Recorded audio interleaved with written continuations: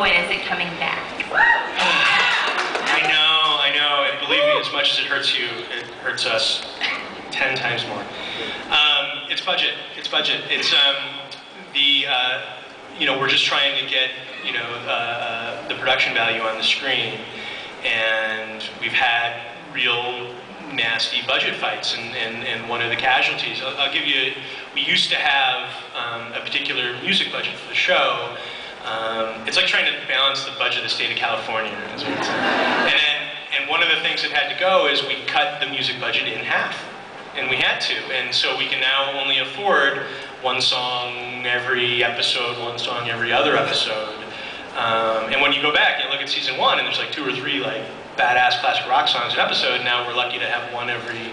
But sometimes literally we're so over budget at times. We're so irresponsible with the size of the episodes we're writing that sometimes it's the difference of getting the green light to shoot an episode, and you have to.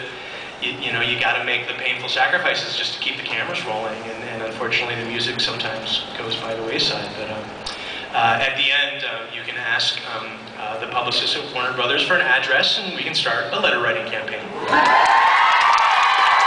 And if each of you would just contribute $100,000, we could put some more songs on the air. Yeah, and And we could go to a couple of cool places. Also. No, thank you. We can't take your money. Okay. All right, we'll take it. That might be illegal, I'm not sure.